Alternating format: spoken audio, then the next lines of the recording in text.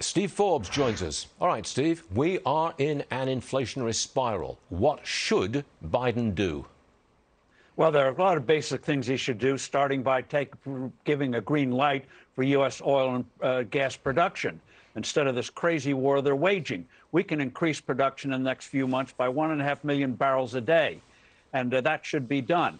The Federal Reserve should stop their dithering about their balance sheet and start reining in the trillions of dollars that it excessively created. That's going to not only mean inflation in this year, but also in 2023. So those are basic steps. The Biden administration stop the spending, stop the crazy regulations, which is hurting businesses in this country, making the supply chain crisis even worse. Basic steps. And I think the pressure of events, Stuart, is going to bring about a profound change on their energy policies, not because they suddenly are going to abandon the Green New Deal, but suddenly November is going to loom. A lot of Democrats are going to say, I like my job.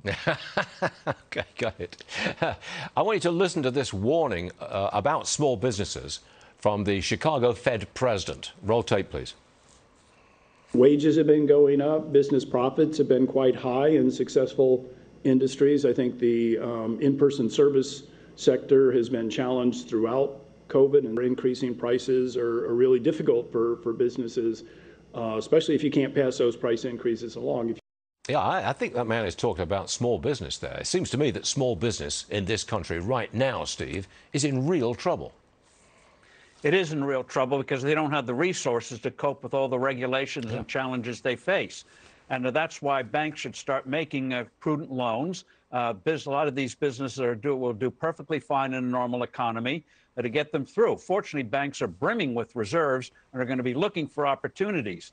So I think the banks can come to the rescue there. But again, it gets to government stop piling on these crazy regulations and barriers that prevent people from doing business and solving supply chain problems.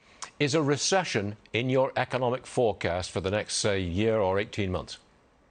The way these people are going, we are going to have a real slowdown and may have an official recession, 2 quarters in a row of negative growth. And again, that was caused by government. And that's why after November, I think you're going to see profound changes in economic policy just by the sheer pressure of events. But it really is just like the late 1970s, isn't it? I mean, you and I both remember that time. High inflation, rising interest rates, a foreign problem. It was Iran in those days. It's Russia today. It's just a carbon copy of 1970s. I wonder if we're going in the same direction, because the 1970s gave us Ronald Reagan in 1980. That's right. And we should remember, before 1980, in many circles, Ronald Reagan was seen as sort of an extremist, a lightweight.